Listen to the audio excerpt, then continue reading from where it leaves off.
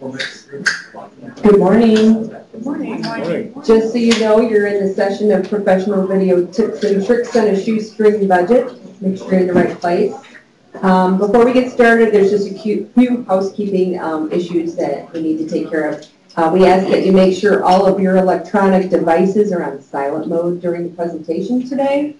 The session is being captured for use on the StaffWorks website and will be available on the conference website by mid-December. All the posters from today's conference will also be available on the website. And as a reminder, there will be a conference evaluation sent to you electronically today following the last session of the conference. I'd like to introduce our speaker today. This is Mike Stork, and he's a media consultant with ITS. Thanks, Susan.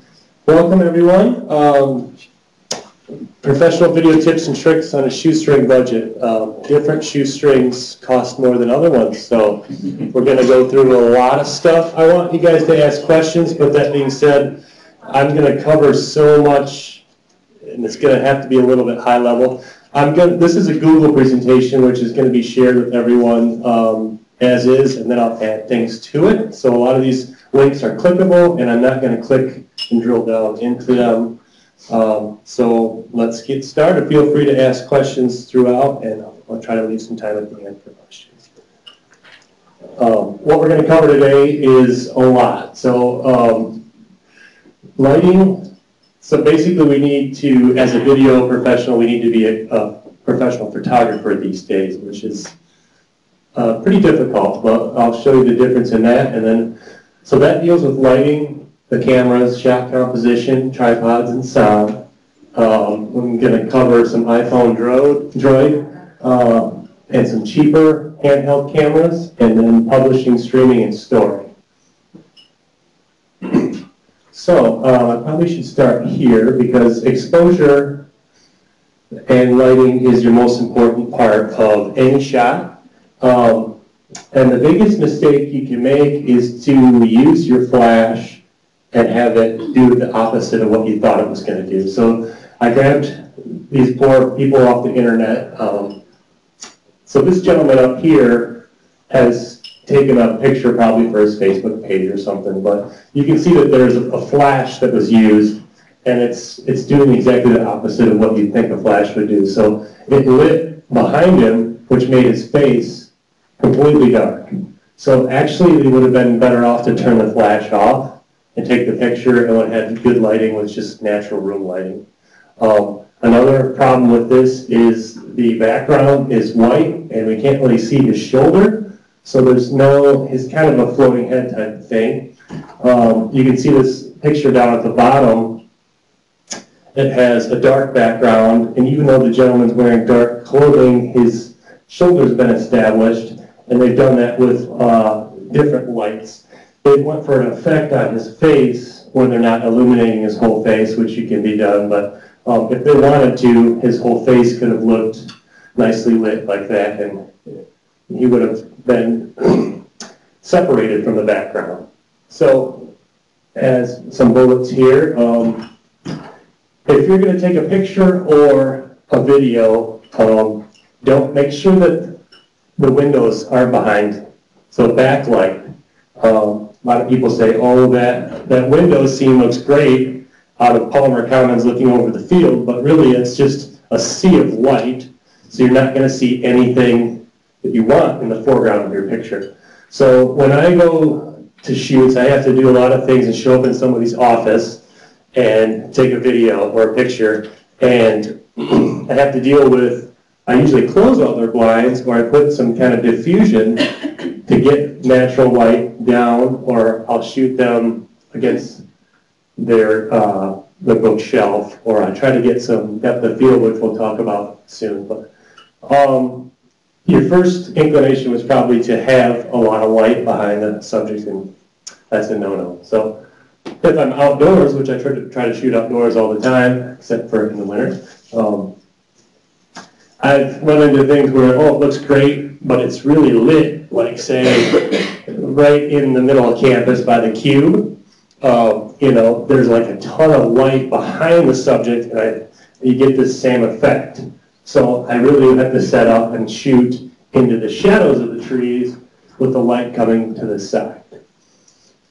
This is an art, and it takes a lot of practice, but if you could just avoid this, you're 50% there. So, also if you're outside, the sun's shining down, you really want the sun to be shining towards your camera instead of at your subject. One, because they'll squint, but two, direct sunlight is not good either. So, because we work 9 to 5 or 7:30 to 8:30 at night for some of you.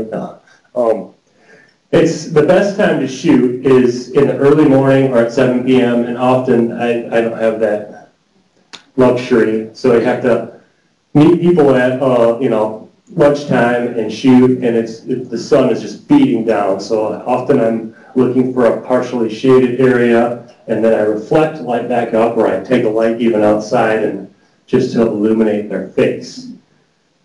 Some other bullets on here, I mentioned the dark background. So dark blue, U of M blue is great.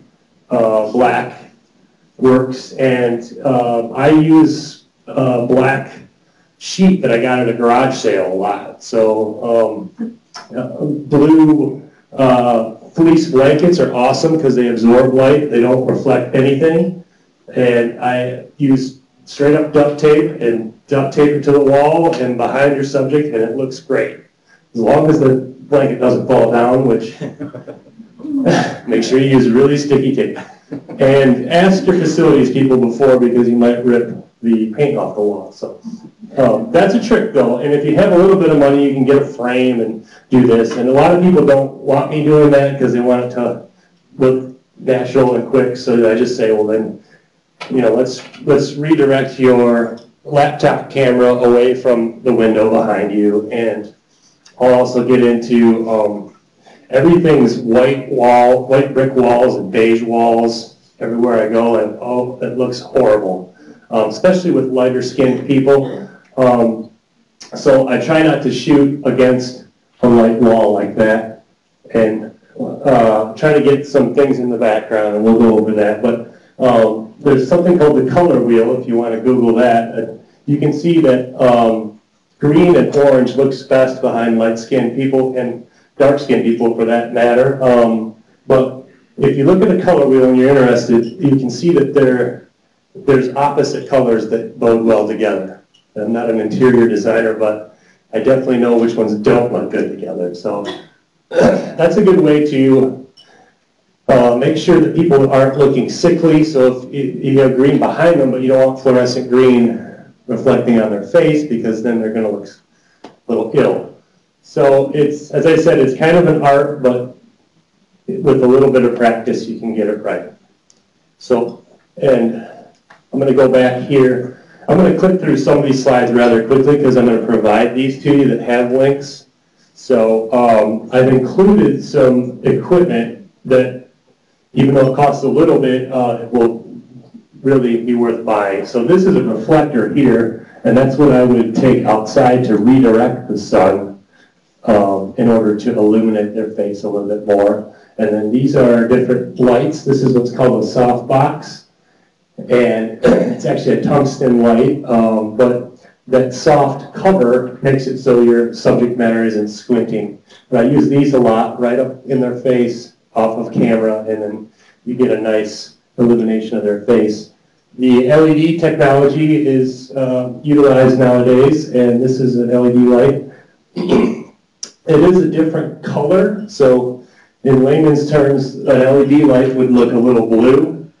A tungsten light or an incandescent light, which is a real light bulb, would look a little bit yellow. And sometimes that's a good thing. Natural lighting, by the way, has a little bit of a blue hue to it. So you want to try to get them looking good, whether it's blue or not. So if you watch NYPD Blue, the TV show, they shoot everything blue because it's supposed to be cold and, creepy looking. But if I shot Tim Slotto in his office, I probably wouldn't want this cold, look. So I make it look a little yellow, and it warms it up a little bit. But that being said, I'm always mixing natural light with the other. And you can do some of this in post-production or in your computer programs, but you should never be planning to do things in your computer programs. Those settings are just for when you did something wrong in the shoot, you know. I'm sure some of you have some Photoshop experience, and you can do a lot, but who has time to touch up their photos for hours and hours? So if you get it right the first time, you can use it right away. This is another tungsten light down here. So these lights, you can use one light if that's all you have, but you probably want 2 or 3. If you have 2 lights, you'll set one up as your key light close to the subject, and your other one will kind of soften the face so we don't get this hard fall off right here. So this is, that shadow is created. If they put another light right there, then we would have seen a more balanced lit face there. Let me know if you have any questions throughout here. So I'll provide you with more. I provided you with some links of where to buy some of this stuff, and you can also Google from these keywords to get more information. So shot composition is so important too. I mentioned the gentleman that was standing right in front of the beige wall, and even up here, if we took a picture, I would want what's called depth of field. So instead of taking a picture of me standing right against the wall, I'd take a picture of me standing in front of all of you, and they could either be in focus or not in focus. You obviously want your subject matter in focus, but this is a nice depth of field. So we have rolling hills going back there, and this other picture of Scarlett Johansson, they've used more of a still camera with lens. It puts the background a little bit out of focus, which is nice. But most HD video cameras do not do that. So if I shot this with a cheap HD camera, everything would be in focus, which isn't necessarily a bad thing because it's still going to look good. But if I used a more expensive camera with a lens, it would put all of this out of focus. And I also could do this in Final Cut or Photoshop, but you'd kind of see an edge because I'd have to make that blurry. But that's a technique too, and you can see in both of these, it's no, they're out here with the green behind their heads because it just always looks good, so that's no accident either. Some other things, I'm always grabbing the plant from down the hall, which really upsets people sometimes when I move their plant. So always ask first. But, yeah, I'm always putting a little plant or a fern next to them just because there's so much beige and white throughout the university. Flowers are great.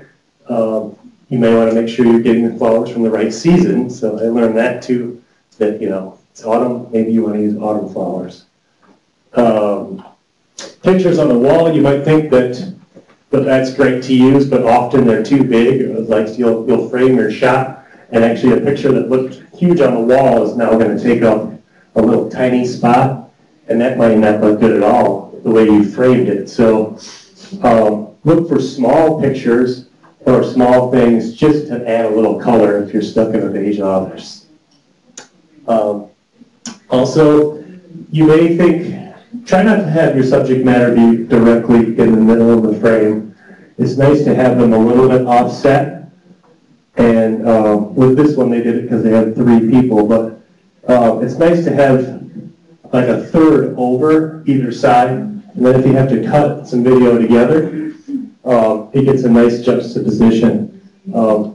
Sometimes you use people right in the middle of it, but try to put them a little bit to the side. And also, I do a lot of work to set my tripod lower to make people look taller. With that being said, you don't want to shoot up their nostrils though, because, and if you're using a webcam, you always get that angle.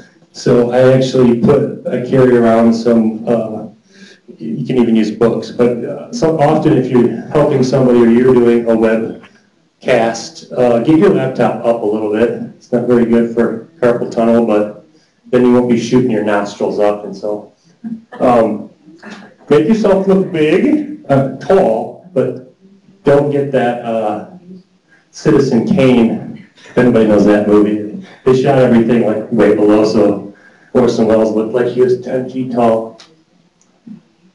So, let me know if you have any questions. I said this is going to be a lot, but hopefully we can get through the theory. Go ahead. If you're shooting a video, asking someone questions off camera, should they still be 1/3 off center, or what's the best? Great question. He asked about it like in an interview. So I do a lot of interviews where I have them look at the person interviewing them, so it's slightly off camera. And that's a good technique, and it also puts people at ease when they're talking to a person instead of the cold camera high. And I often still try to have them a little bit off, because I like to have that fern or that, something of interest to the side. And if I'm shooting them, if they are in the middle of the frame, you want to make sure that maybe you can get a winding hallway behind them, so that, because this looks really flat. If you have somebody right in the middle and there's not much stuff behind them, then, so sometimes I'll set them up, and then 6 feet behind them to the side will be the plant, so it's like, it's not right next to them, it's way behind.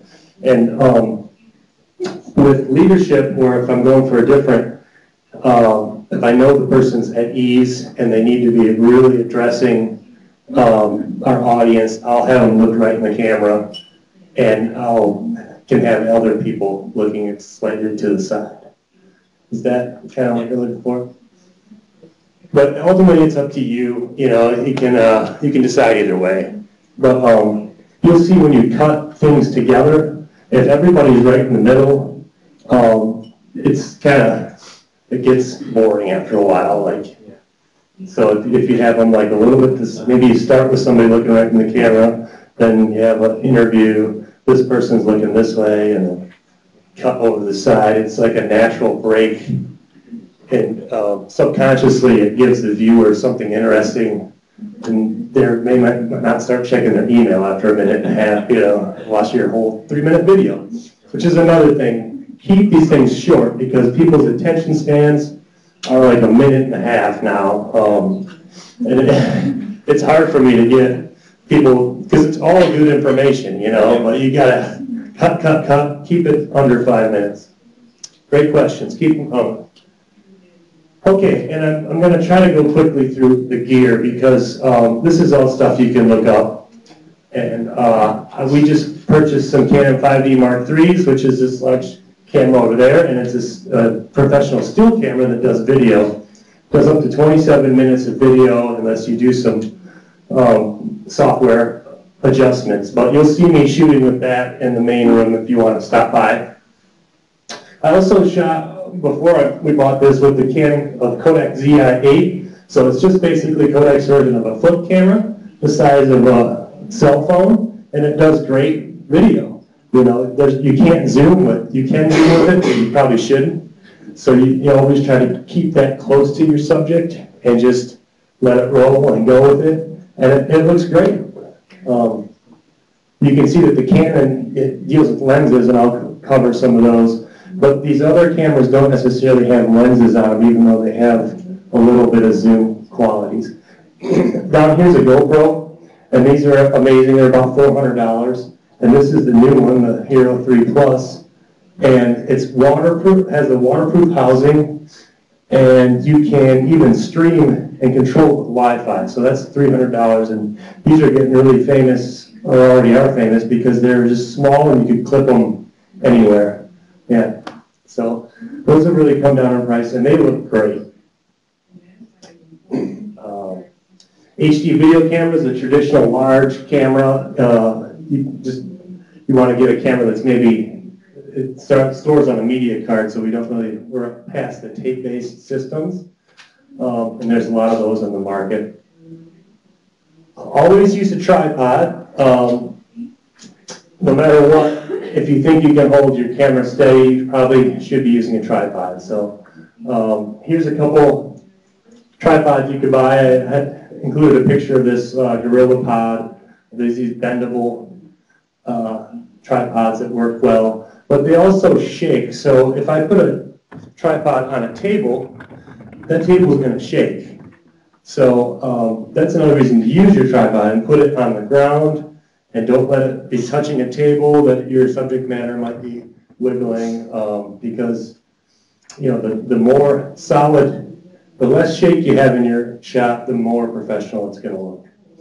Now, if you're shooting a TV series or something, they include some of the shake to add, intensity, but we're not doing that, I don't think. And look out for garage sales. I use really cheap old tripods that I find at garage sales just in a pinch. My wife makes fun of me for having stuff in my trunk all the time, but I use it. Sound is so important. There's no onboard camera mic or laptop mic that really does sound quality that I think is acceptable. You're going to get the wind of the room, the air conditioning, the projector's fan, the jostling of chip bags or, people's fidgeting around. So it's so important to close mic somebody. This is a lavalier or a clip-on microphone that we've seen at some of these conference rooms and things. Those are great. This particular one I like because it's battery powered on both the receiver and the transmitter, which makes you very mobile. The shotgun microphone is up top. It's a long skinny one, and that is what's put on a fish pole, they call it. It's a long aluminum pole, and you've seen the guys holding the audio off camera. That's a shotgun. That does a great job. But honestly, I just bought a shotgun, and I've been shooting for years with just putting the lavalier in there. You got to look out for wind, and I'll cover that a little bit. There's ways of doing that, but sometimes I'll hide the microphone kind of inside their clothing and hope they don't jostle around too much. And you can get some really good audio.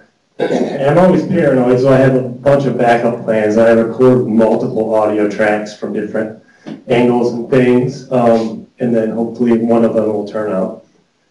This other one's a mini shotgun that you can put on top of your camera. It has what's called a shoe on it, and you can plug that in to your camera. So this is what the shoe mount would be, and even though this camera has a microphone on it, it's what's called omnidirectional, so it would pick me up talking behind it. So I'll plug a shotgun on there, plug it in the side, and I could yell at it from behind the camera and it wouldn't pick up me. It would just pick up unidirectional, what's in front only. This little device down here is great because I don't have to carry an extra laptop around. It's a handheld recording device.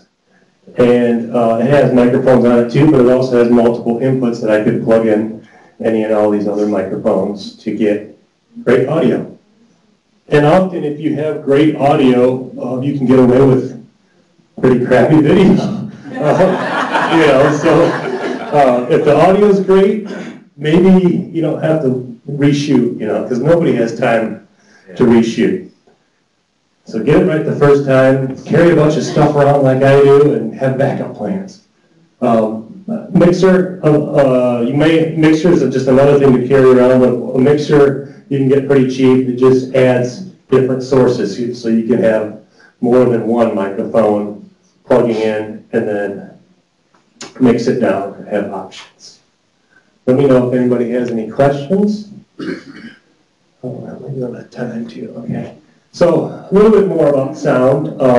This is the technical term is muff. That covers a shotgun microphone. So wind is really a problem when you're outside, and this little device will almost eliminate it within reason. You can get the muff cover for a shotgun microphone, for that Zoom microphone we saw, and for little clip-on microphones. So I recommend spending $25 for one of those. We talked about air ducts and projector noise. Don't place your mics on the tables, and if I do, I put a little piece of foam under them because they'll pick up thuds, which will make your audio unusable. I never let my subjects be in swivel chairs because they'll fidget. They don't even know they're doing it. If you do have them in it, try to make them aware of it, or try to lock it down a little bit. Or squeaky chairs. Sometimes people cross their legs and they'll squeak their shoes together. So it's good to be aware of all the things that, you know, could affect your audio track. Sound diffusion. So even, I mentioned the duct tape thing with the background, but with blankets, the fleece blankets, or even paper, like you can redirect the wind from HVAC. You don't want to cover it up all the way because that's going to pump right through it. But sometimes I just put, I rip off a piece of white flip chart and tape it up there, and now the wind is going that way instead of this way where my microphone is. There's baffles, that's what that essentially is. Foam, and then soundproofing foam if you really want to get professional. But any kind of foam has some soundproofing, and sometimes I'll put just pieces of foam around the person that's doing voiceover work, because it's called a mic booth. They have one at the Duderstadt Center if you want to use it. It's free. If you can take your subject up there or yourself to go do your voiceover, do that. If you can't, you can do kind of a poor man's version and just find a quiet room, surround it with some foam, or just make sure you're not right next to concrete, because concrete reflects, just like a billiards table. Like that sound's going and going. So even in here, you know, this is wallpaper. That has some sound deflection. So the ceiling tiles are making this room less live. So Google that if you want to learn more about the physics of sound. I mentioned lenses. These are all the lenses, some of the lenses I have for the Canon 5D Mark III. Basically, this one's very short, but it does great still pictures. Telephoto lens gives you the zoom from the back of the conference room. Wide angle, so we do a lot of cube shots, so if you have to have the camera right in front of the person, you need to go wide angle. And you can also, you know, get more of that beautiful scenic shot with a wide angle. And this last one over here is a fisheye lens, which distorts the outer edges. Not really used in business, but they look really cool if you're going for that effect. So iPhones and Droids have come a long way. Here's a picture of a clip-on adjustment. They make all these different clip-on adjustments. So this is a wide-angle lens put on just a normal iPhone. This is my 4S. It does a good job with video. The 5 does an even better job, but this is acceptable for a lot of things. The biggest problem is you're shaking, so maybe you want to cradle it and just keep it really steady. They also make clip-on adjustments for tripods. So I would recommend getting that, and you're using something you already have in your pocket. There's also apps that allow you now to stream live video with your iPhone, and I've given you some links here. But you can look on the internet and see there's just wonderful things. Photographers, you know, canoeing and streaming it to a gal that is a quadriplegic. So she's tuning into this photographer's site and able to go to places that were never possible before this. And it's amazing how the satellite capability and the bandwidth that we can push through it's here now. I mentioned the GoPro. If you spent $400 on that camera before, it could be waterproof, and that streams too. So there was some kid put it on a weather balloon with a robot part of it, and the robot like went pretty much space before the balloon, and it recorded all of it. It was just amazing.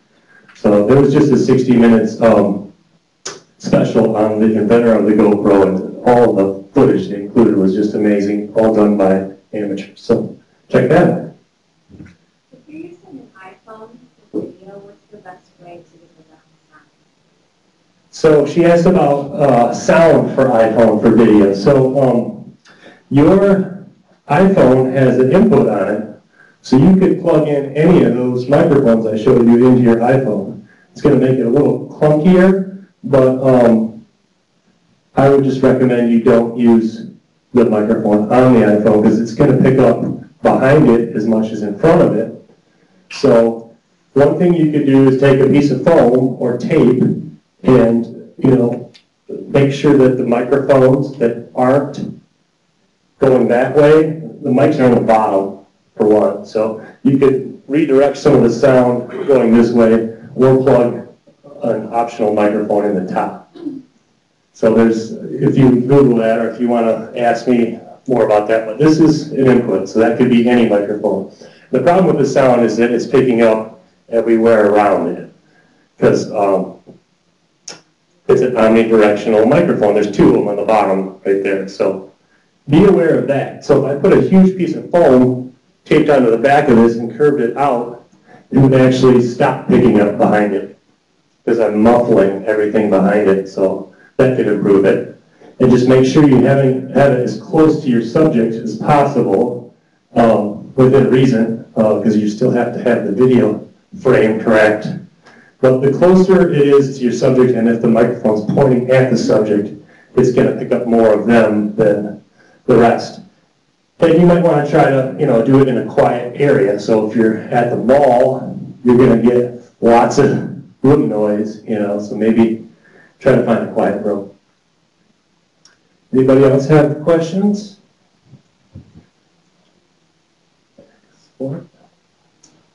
So, publishing, streaming, and storing. So you've shot this great footage, and now what are you going to do with it? We mentioned a little bit about streaming on the handheld devices, but a lot of times maybe if you don't need to stream live, maybe you can just capture it and make it available later. So we have my video here at U of M. It's basically a branded YouTube-like experience, so we can put video on. The back end is Kalturda is the brand name, but they're a well-known company that's been in the game for sports and news for years. And contact my video if you have if you'd like to use that service. It's relatively inexpensive, and you can get a branded YouTube experience. So this is the way to get your departmental stuff up without having these YouTube suggestions that may or may not be appropriate next to it. Maybe you want something public but not so public that people from around the globe are tuning into it. Well, you can look into my video and they'll consult you and see what you need to get using that service. I still use YouTube from time to time, usually because we want people to go to a YouTube channel for ITS External Communications or BNF. If you used to only get 15 minutes, but you can do over 15 minutes if you verify your account. So I still try to keep things short and manageable. I'll break up long conferences. But YouTube can store, and you can embed that in a different site if you want to drive people through your website. But you can also stream with the Google Hangouts on-air broadcast feature, which is nice, but it is going to the public. So anybody can watch my wonderfully exciting business-related things. My one manager is like, "You mean everybody sees this?" I'm like, "I don't think it's not a big deal." Yeah. Go ahead.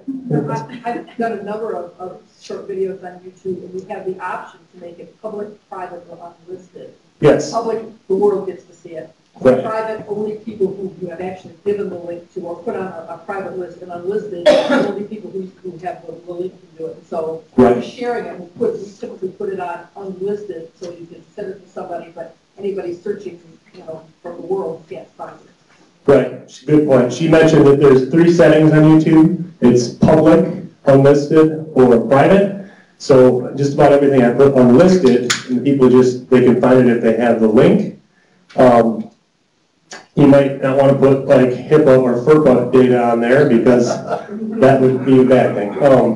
Private is private, but then everybody has to have your YouTube login, which isn't good because then they're going to go behind the scenes and move all this stuff around possibly. But there are some settings to keep it a little bit less public, but that option doesn't default when you're broadcasting a Hangout. So when you broadcast a Hangout, you can't say do it unlisted or private. It's public. And when I hit stop recording, I quickly go in to YouTube and try to make it not public. So that's something to be aware of until further notice. The setting that they thought would work doesn't work at this time. So if you're talking live streaming, just be aware. Does my video have closed captioning capabilities? Good question. She asked, does my video have closed caption capabilities? And it does, but it doesn't auto caption. So right now, the fastest way for us to get something captioned is to put it up on YouTube, auto caption it, fix the captions. If I need it over my video, I then download the fixed captions and upload them in my video. Seems like an extra step because it is, but that's fast. I also have a transcription USB machine with this software called ExpressScribe that we have students, if they're willing, to transcribe stuff. And that's a hands-free thing, like you're a court stenographer. You can pause, fast forward, rewind with your feet and type lightning fast. There are also third-party caption solutions like Caption Colorado, which are really expensive and not ideal at this time. So we're trying to get better, but right now it does take a lot of time and resources to get things to be released as quick as you want to and be accessible. But yeah, if you have any questions about that, Jane Vincent and Scott Williams are accessibility people that work for ITS but for the university also, and I can also pass on some resources on that. I want to mention MBox because you have 50 gigs for your personal M+ box, which is great because video is huge, but you can get a ton of video into your 50 gig personal space. It takes a while to upload, but once it's up there, you can share it with people, kind of like we mentioned with the different settings. YouTube Box has some of those settings. You could share some of your draft stuff. You may not want it on YouTube yet. So share the drafts on Box, get people to type in the comments and send you some edits, and then get your version back, and maybe then you put it on my video or YouTube. Question? Please? We are exchanging a lot of video with videographer that provide us sometimes hard drive with a raw footage.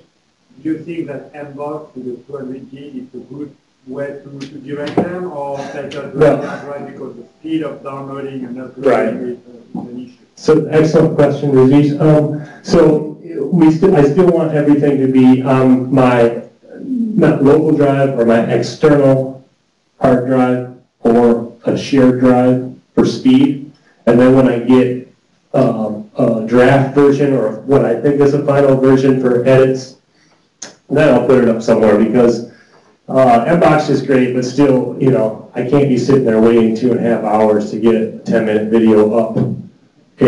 I'll do that before I leave at night, But it's exciting because they just upped the 50 gig. You can request through For Help a group account that gives you 200 gigs. So just another tool to use, but not, don't use this instead of your local stuff. And I'll get into more of that with the next slide here. Great questions. Go ahead. Just another question on MBox. On the health system side, we don't use it very much, maybe not at all. I don't know. How, compared to, say, using YouTube to share, it's like, here, I want you to see the video that we just did, send YouTube the link in the email. How hard is it if I wanted them if I did MBox instead? How hard is it to use MBox instead of YouTube? I still use both. So one, I like, because I can get my file up to YouTube quicker.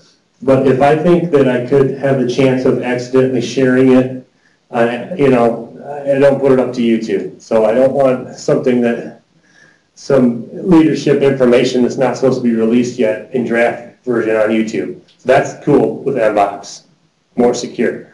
Does take, so I use both of them still. Mbox also is very nice because it replaces the version that you had there, and I believe it's the same link. I might be misspeaking though, but when you do different versions in YouTube, it's always a different link.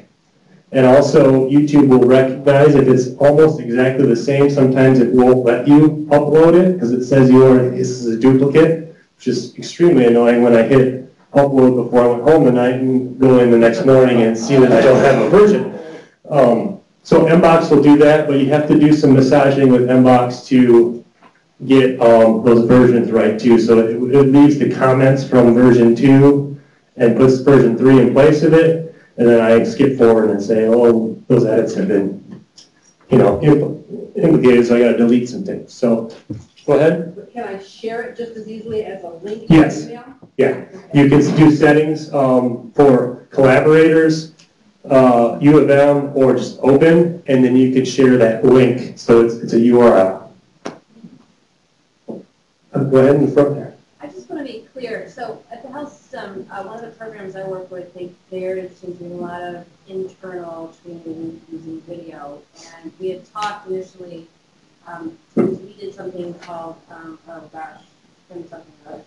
But it was a video thing that we did and we tried, and they used regular, just left it in the used regular cameras. And they're no longer doing that, but when we were talking about Kaltura and the work that they were doing with the university, there were some of the HIPAA issues, things that we couldn't share, would not necessarily be used for patient information, but for internal training of physicians, that kind of thing, processed for the department. So which of these would be for the safest environment for somebody to work within? I would say my video, Kaltura, but and they're working with Sol and some of our security team about, it's secure. Okay. But we're going to hold their feet to the fire and make sure that it is before we're putting HIPAA information up there. You can share it with Mbox, but I mean, I don't know if the health system wants to use Mbox, but that's something that you have to make sure you have clearance on if you're going to use that personal privacy information. But I would say, I mean, my video was purchased and it's offered as a solution because we didn't want somebody else controlling our content. So that if it's not there yet, there's people working on it. Did you have a question in the back? Yeah, I'd say actually I would suggest that you use Mbox, the health system, but it depends on what you use it for. Okay. It extensive stuff, but we actually use it for a project, video project. Mm-hmm. So we use it a lot. One of our projects is about that. But again, you've got to get into the level of manual with checklist. Yes. So I would strongly suggest if it's a draft, don't put out the YouTube agreement. Don't go that way. Just stick it in the Mbox. Okay. But just like anything, you've got to organize. Right. So, whatever tool you use, with all this is fantastic. But you still have to do that house figures, which is very expensive, but you do have to do it. But it's a really nice tool, and if you can stick videos and PowerPoints in that. One thing I found was I have clients who put videos into PowerPoints when they get them, and then if you stick it out on Mbox, you could download everything, but then you have to really delete it. So that's just something to keep in mind. Yeah. With all these tools, there's still some housekeeping, but that's somebody that's from the health system that's using Mbox. So, get the 200 gigs, just realize that it's going to take longer to upload, and people may have to have it render on their machine, but they can watch it right in a box. They don't have to download it. Go ahead. The other thing is YouTube has, of course, their video editor, which can add graphics and all that stuff. Right. Does Mbox have anything like that? No. She asked about YouTube's video editor. You can't edit video in Mbox at this time. They're working on editing features, which now you can edit like a Word doc. You can't, but also be careful with YouTube's editing features because when you edit, they have the right to put ads pop up inside your video after that. So I don't do heads and tails editing, and I try not to use it at all unless I have to because it's usually appropriate ads, but still, I don't want even their ad in my Michigan State. Right? It could. Great questions, everyone. I'm going to keep going. Storage. We're almost done here. Like I said, this is a lot, so keep the questions coming. You're going to see me next door streaming the leadership panel, but I'm going to be streaming with an old camera that's standard definition video, because really there's no need to stream HD video because the people watching it are going to have breakup problems, buffering problems. So if you do all these things that we covered with good lighting, good camera placement, good audio, standard definition video is great if you have to stream it. I'm going to have a $5,000 camera right next to it, capturing it in higher resolution that we'll edit and put up. But for streaming, we're still in this in-between area where the new cameras that come out don't have FireWire outputs, and some of the USB ports don't do video. They're actually just for moving data. So I'm going to be updating this camera recommendation for streaming, but I was very frustrated because I have to recommend a camera that I use that is not commercially available right now. Where did I get mine? The Duderstadt Center gave me two of them when they were sending them to Dispo. But they happen to have a FireWire input on them. FireWire's a cable that I'll cover here next. But I use a camera that's old and has a tape on it, but I don't use the tape. I just use the output of the camera to go FireWire into, I have an adapter on my PC, or I have an adapter for any Mac, and it recognizes it. Web conferencing tools will not recognize an HD signal. So if I have this great HD camera, it's even made in the back of the conference room, I still can't tap into it because it's too high of a resolution of video and different frame rate. So can't get into that too much more, but I just wanted you to be aware of it. So these two cameras are not, they're standard definition. This is kind of like a robotic camera that has a composite video out. And I have included down here some ways of getting composite video. Composite is just your old VCR video and audio to left and right. So here's some different cables. This is what I mentioned.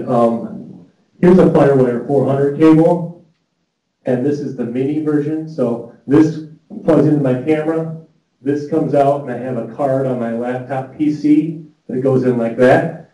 If I'm going into a Mac, I need to have an 800 because they stopped including this port on laptops. So I have to have an adapter that goes from here to here. So I go out of the camera here, adapt it from there, and go into the Mac with that one.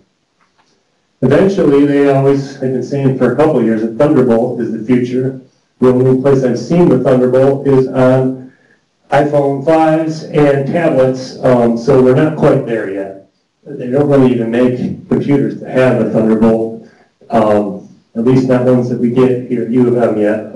There probably is an instance, but Thunderbolt's not here yet is the point. If you want to read more about it, I have a link there, or just Google it. I mentioned I have a capture card in a desktop PC, which takes up a slot in the back of it. I use an Osprey one that I've included there. Blackmagic also makes one. And you can take that standard video and it has an adapter on the back that I can just plug in standard composite video. And it works great for streaming. The laptop card adapter I have is kind of an old technology too, but my Dell laptop PC has a slot that I plug it in, and then I have 3 FireWire 400 inputs, and that's what I'll be using next door for the 1 o'clock meeting. There's an audio AV bridge. It's a great piece of gear. There's a lot of these USB dongle type conversions that go into your computer crash. So while they work sometimes, they're not that stable.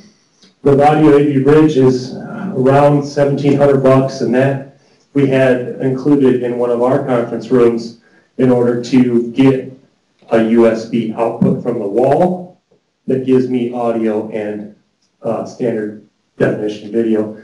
Unfortunately, it can also pass HD video, but not something that the software on the computer can recognize. So Let's start that conversation. So there's a lot of frustration there because it's hard to find this stuff out, but we're in this in-between zone that makes streaming very, very difficult. I guess it's job security for me. Really quickly, because I'm running out of time here and I want to take some more questions. Let me know if you have any. There's things called a video switcher. So that I could do, once again, standard definition video. I could use 2 cameras, go into the switcher, and I get 1 output, because I only can plug 1 camera into a computer to some of this software. So the video card on a laptop or a computer is usually 1 input. But you can get a video switcher to make many inputs, then feed 1. So an example is I have 2 of those Canon Vixia cameras that I said were older.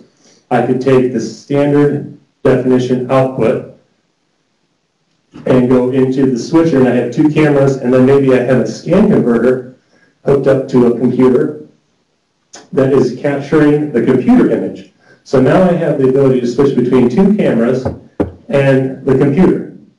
So it's essentially just, the scan converter would be in line of what you would do an output to get to a projector. Now, scan converters, while they give you the image, it's a slightly blurry image because you have to buy a really expensive one to have it be really good. And I'm talking standard definition video now because they have HD versions of all this, but now we're outside of, we're talking big bucks for an HD system, an HD video switcher, and an HD converter. And after you do all that, you're really not going to stream it because it's in HD. So not a good use of $50,000 today. Maybe a couple years from now it will be, but I don't have one yet. So, and that's why I do have an old switcher though that I still keep pulling out of retirement that works good for standard definition video. Here's also some usable scan converters that I said are just standard definition, but these are for $300-400 bucks. You can get a computer image VGA to be composite video signal. Let me know if you have questions about that. Web conferencing tools, ITS has Adobe Connect. The medical school has their own instance of Adobe Connect. Very great way to stream. I just call it the screen is king because you can share the screen. It looks great. And the video is in the corner with audio. And if you have an ITS sponsored event, we can use that, or the medical school could give you an Adobe Connect license, or I can give you a vendor and you can purchase your own online rooms for that. Google Plus Hangout, if you're in Google, you can have a Google Plus account, which then you can do a Hangout. You can broadcast that Hangout, which goes to more than, you can have 15 people in the departmental Hangout. Well, if you want more than that, you need to broadcast it, and they supposedly up to 1 million people can view that. You also can sync that to your YouTube site, which then you could record. So that's all free, and with free comes frustration. But it does work, and I have I've done 2 IT for You webinars on it, and I'm willing to help out and give you some links on how you can do that. Now, I know the health system doesn't use Google as the U of M version, so you can do that with your personal Google account. A handy feature if you are using your personal account, you can add a teleconference telephone line to take up one of the seats in the Hangout, and now you have traditional teleconference people piping in with their audio. U of M's instance of that doesn't have that available right now, but we're hoping that that'll be turned on soon. Let me know if you have any questions about that. BlueJeans is a great system that basically takes a lot of these different web conferencing tools and makes them available within itself. And, I'm pretty much going to be at time. I didn't realize we're there. But once again, I'll provide you with these slides. and you get some ideas of how to compress and save things on a hard disk. And I appreciate it. Send me any questions you have. I'm willing to keep the discussion going. Thank you so much. We really appreciate you being here, and this is a gift from the staff. Well, thank you. Thanks, everybody.